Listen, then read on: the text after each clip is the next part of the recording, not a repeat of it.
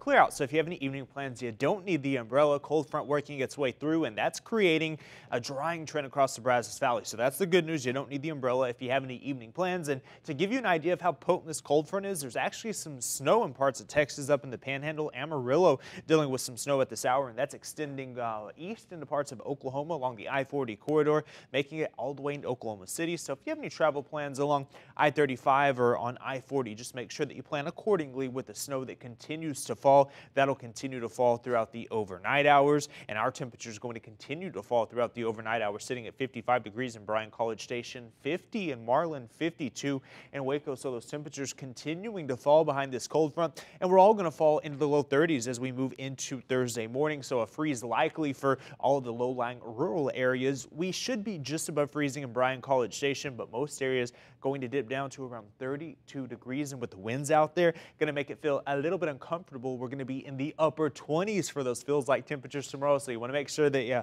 bundle up out there. Western parts of the state going to see wind chills in the single digits and teens. So old man winter saying, hey, it's December, and I'm going to make it feel like that, and that's evident with the wind chill temperatures that we're going to experience over the next couple of mornings as those temperatures continue to fall toward freezing over the next several days. So make sure that you're protecting the pets, and you want to protect the plants as well as the pipes out there with freezing temperatures likely over the next several days for a large part of the Brazos Valley. We're going to see a high pressure build in, and that's going to clear out our skies here. We're already seeing a downward trend in the rain chances, and we'll start to see the clearing skies as we move into the overnight hours, and that'll continue into tomorrow afternoon. I can't rule out a couple clouds for the northern zone, but most areas going to see the sunny skies with that high pressure controlling our weather, and no rain chances over the next couple of days as this high pressure just continues to dance across western parts of the state, making it pretty nice out there. A little bit on the cool side, but hey, we're going to see the sunny sky, so that'll make it feel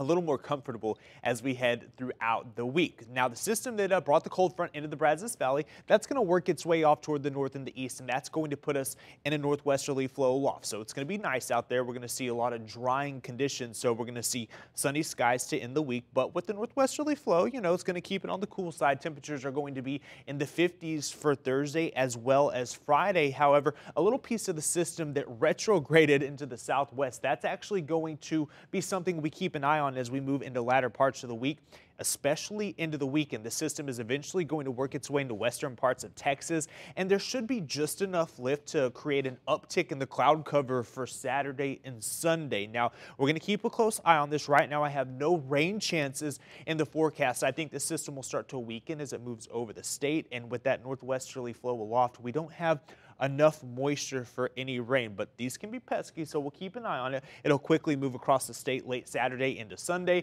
and then it'll move on to the north and the east into early next week. 10-day forecast shows temperatures below average over the next few days, highs in the 50s, lows in the 30s, so make sure that you're staying warm out there. And again, protect the pups, the plants and the pipes, all that good stuff with these freezing temperatures we're expecting over the next few mornings.